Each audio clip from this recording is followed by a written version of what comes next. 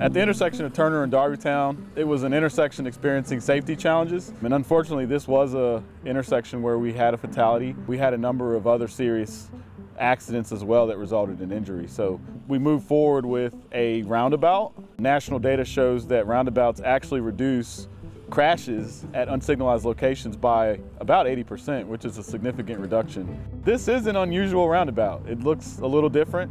The first thing I will point out is it's not made of the same materials as a traditional roundabout. It's made out of more of a plastic material, which comes together almost like Lego blocks.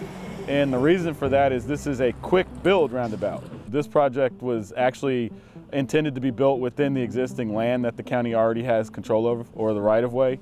So that's why we have an unusual shape. Because of the skew and the shape of this intersection, our roundabout actually looks more like a peanut in order to get that, what we call deflection, which is what's needed to have cars actually slow down to the desired speed. It's a high volume of truck traffic that uses between Darbytown and Turner Road. So we had to accommodate for the trucks as well. So this roundabout, due to its material, it is designed to be driven over, not to go straight through, but if the wheels of a tractor trailer go over the roundabout, that is perfectly fine, minimal damage to the material of the roundabout. So that's why it's such a great product, because of the material. This is a innovative way that we are looking to do other roundabouts possibly throughout the county. We've had dump trucks, tractor trailers, trucks pulling trailers, so there has been no incidences thus far.